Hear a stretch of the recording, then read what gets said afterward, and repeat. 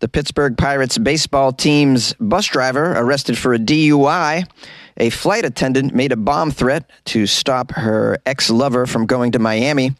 And there's no more bus 666 to hell. These are the weird stories for Thursday on Weird AF News, the only daily weird news podcast hosted by a comedian inside a closet where it's hot. It's very balmy. I'm in my underwear. The bus driver for the Pittsburg Pirates got a DUI, a drunk driving charge for the bus driver of the Pittsburg Pirates Major League Baseball team. Strange, I thought the Pirates traveled by sea. I had no idea they traveled by bus. And I thought they were known for getting wasted. Didn't they invent rum or something? That explains the parrots on their shoulder. They're drunk! They're drunk! Let's get into the details. I like this because it's a sports story, and we don't get many of those on Weird AF News. A bus driver was arrested on a charge of driving under the influence of alcohol while transporting the Pittsburg Pirates from Chicago to Milwaukee for their weekend series with the Milwaukee Brewers. Well, you can't expect to get out of Chicago sober. I mean, it's a very... And, of course, you can't expect to arrive in Milwaukee sober either. There's a lot of drinking in these towns, from my understanding. The Illinois State Police say the driver was traveling away from officers seeking to escort the bus on its trip to Milwaukee late Thursday. Oh, so it was a police escort, and the bus driver drove away from the police escort. If I follow me, I'm going to lead you. And then the bus goes off on the back roads. For good reason. Bus driver's like, I ain't staying anywhere near these police, all right? If they knew what I was into today, it's tough being a fan of the Pirates. Now, the Illinois State Police said that they observed a lot of erratic driving from the bus and eventually stopped the bus on the right shoulder of Interstate 94 in Chicago. Police say the driver was arrested after they observed, quote, multiple signs of impairment. I wonder if the Pittsburgh Pirates team observed signs of impairment or if they even gave a damn. They're probably just tired after playing a game. The driver isn't a Pirates employee, it says here, but was contracted to drive the team to Milwaukee after the completion of their series with the Chicago Cubs. So this isn't their ordinary captain of the ship. This is a contracted driver who was probably very excited to be driving a Major League Baseball team and just, got a little, had a few pops before the shift. This happens. We have a Pirates senior vice president of communications, a guy named Brian, who said in a statement, we are deeply concerned about what took place. Now, the important thing is that all of our personnel arrived in Milwaukee safely. Buses are contracted out to a local provider, usually, this was consistent with this trip as well. We are now in communication with the appropriate parties regarding this matter. No doubt they're doing a thorough investigation here. They may even find that the driver of this bus was a Milwaukee Brewers superfan who went and applied to be a bus driver in Pittsburgh months ago in preparation for the arrival of the Pirates. And he's like, you know what? We could win this game if the team never gets there. Maybe I'm going to wrap this thing around a tree. Frankly, at the end of the day, there was really nothing to worry about anyways. This is the Pittsburgh Pirates we're talking about. Drunk driving or not, we all know the Pirates won't hit anything. Won't hit anything? It's the Pirates. They won't hit anything. Anyways, you got that pun? A flight attendant called in a bomb threat to stop her ex from flying to Miami with his new lover. A flight attendant for Argentina's national airline allegedly made a bomb threat. She did this in order to prevent her ex-boyfriend and his new lover from being able to fly together to Miami for a vacation. Daniela Carboni, age 47, is a flight attendant for Aerolíneas Argentinas. Daniela was arrested at the international airport in Buenos Aires after she allegedly used her daughter's cell phone to send the bomb threat using some voice distortion software. Wow, on top of calling in a bomb threat, you use your daughter's cell phone to do it, thereby making her an accomplice, I'm sure on some level, or at least implicating her. Sounds like a lovely woman, this Daniela Carboni. I can't understand why she would be anybody's ex, to be honest with you. Here's a quote from her on the apparently some voicemail. Tell the captain that we planted 3 bombs in Miami. Stop with politics. Check the plane because they are going to fly into 1,000 pieces. I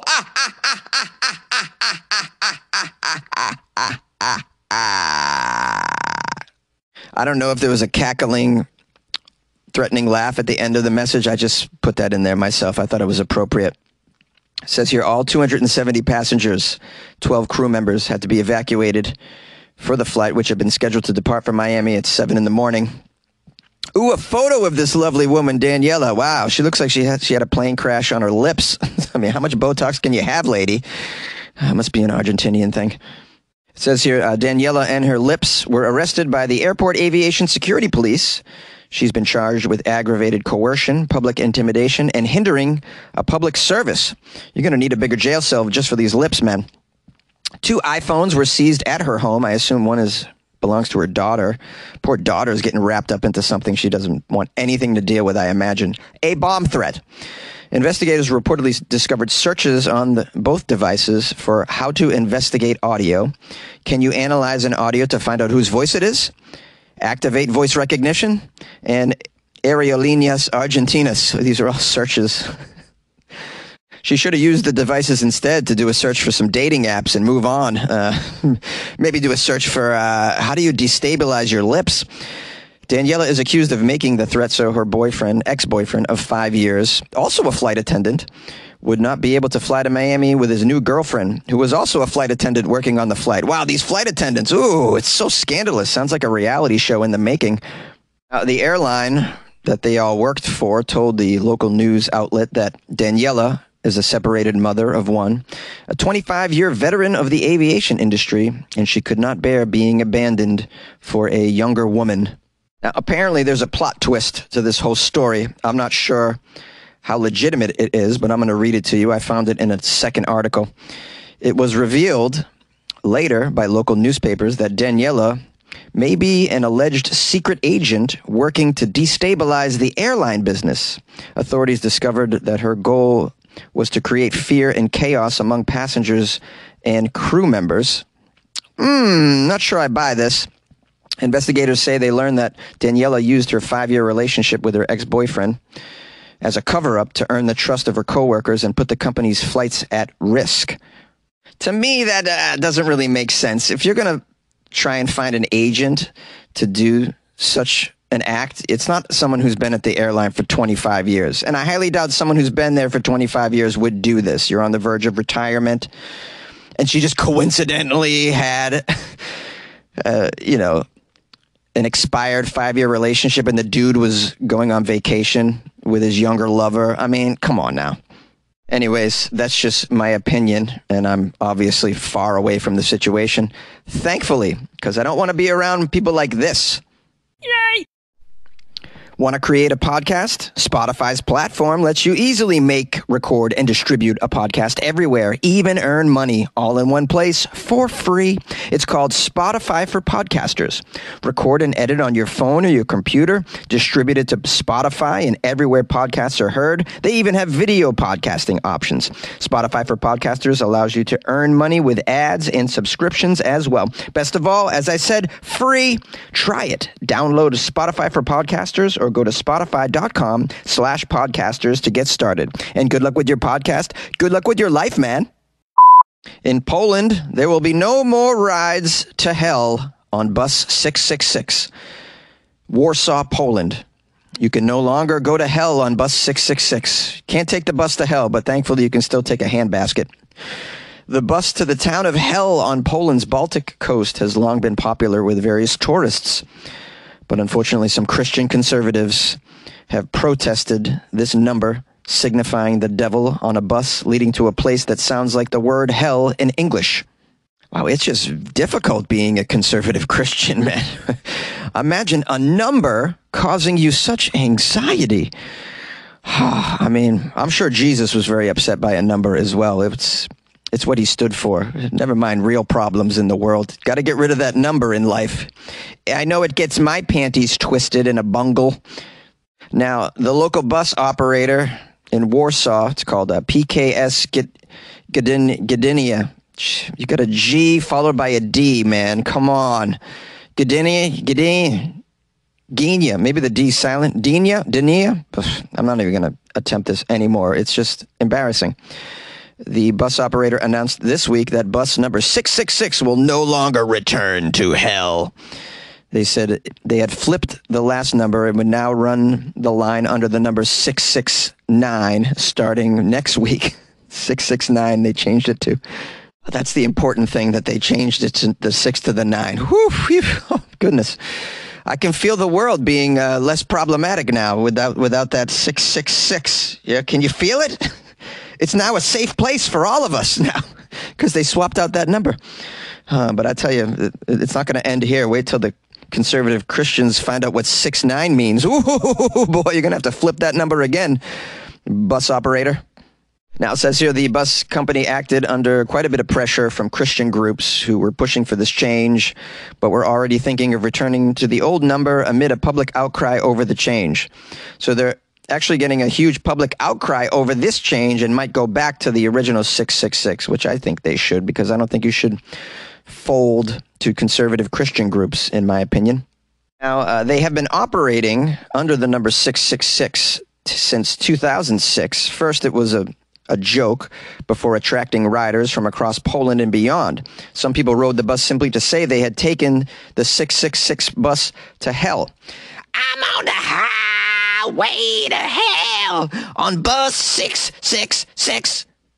Now, the bus hasn't been operating without some pushback. Fronda, a Catholic publication, has for many years called for the 666 bus to be renamed, arguing that it had satanic overtones and that, quote, to present the reality of eternal damnation as amusing in any way is just plain stupidity.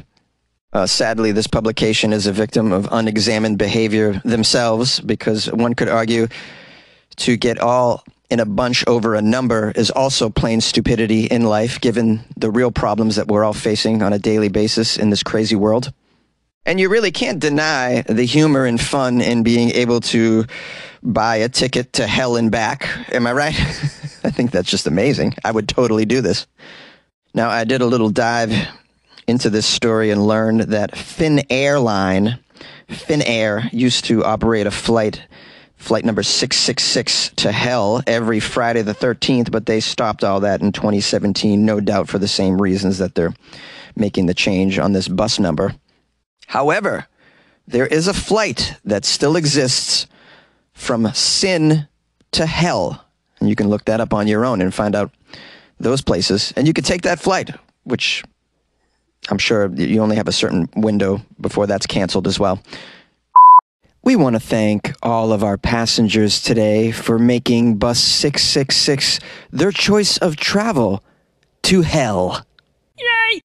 Hello, my loyal listeners. Thank you for joining me for Weird AF News.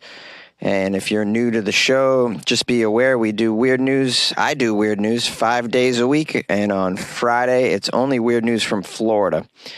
That means tomorrow. Tomorrow will only be weird news from Florida. I call it Florida Friday. And if you want to send me some weird news from Florida from this week, please do. My email is funnyjones@gmail.com. You can also send it to me in my DMs at funnyjones on Instagram. If you would like to call the show, the number is 646-450-2012. I'm going to actually publish some phone calls after this, and we heard from a listener in Brazil who was educating me on the proper pronunciation, so I appreciate that. Love my South American listeners. I don't have that many. So, also a nice call from all the way from Western Australia. Shout out to Derek, who left me a wonderful message. So appreciate that. It's nice to know I have listeners in Australia as well. And then I also got a nice message from Tammy Tornado, who sounds like a wrestler, and she's very, very cool. So I want to thank everyone who called. Feel free to call yourself. Leave a message. Lastly, if you'd like to support the show, you can go to weirdafnews.com, the official website of Weird AF News. And on there, you can buy Jonesy a coffee, or you can you can join the Patreon as well. Another good way to support the show is join the Patreon. You can also download the Patreon app on your phone. Do a search for Weird AF News. Okay, we'll see you all tomorrow for Florida Friday, and good luck with your life, man. Jonesy, my name's Derek. I'm calling from Western Australia. Long time listener, first time caller. Two things. First of all, who the hell wears a tank top on their LinkedIn profile? Seriously, you want to be taken seriously? I don't think so. Secondly, how could you make jokes around the Titan submarine? I mean, who would think so low? Love your show. My son and I listen to it all the time.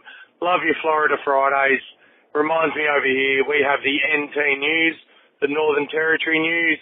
I would love for you to have a look and maybe occasionally do a bit of a feature of our weird AF news because it's out there. Anyway, love your show. Love what you do. Good luck with everything and good luck with your life, man. Jonesy. Hi, Jonesy. It's not that you care, but the name of the beach that you mentioned in Brazil, which is the second best nudist beach in the world, is Praia de Tambaba. And it's near or in João Pessoa in Paraíba. I've never been there. I live very far from there. All right, then. Good luck with your life. Hey, you weirdo, this is Tammy Tornado. Just to let you know, and anybody else know, that if you have a Echo show, you can just say, Echo, please play Weird AF News. That's Weird AF News on your devices. Okay? Thank you, Jonesy, for the heads up. Bye-bye.